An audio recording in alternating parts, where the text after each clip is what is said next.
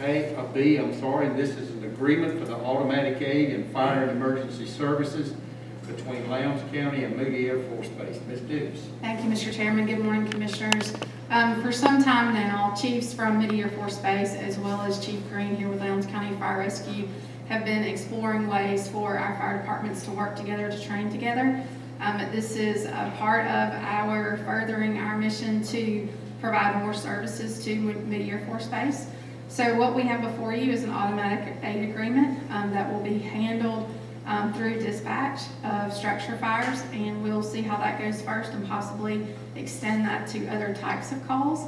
But this will provide for additional coverage on the north end and also give us some opportunities to train together. So we're excited about the capability, a fantastic partnership, and Chief Green is here if you all have any particular operational questions for him. Any questions for Ms. Dukes or Chief Green?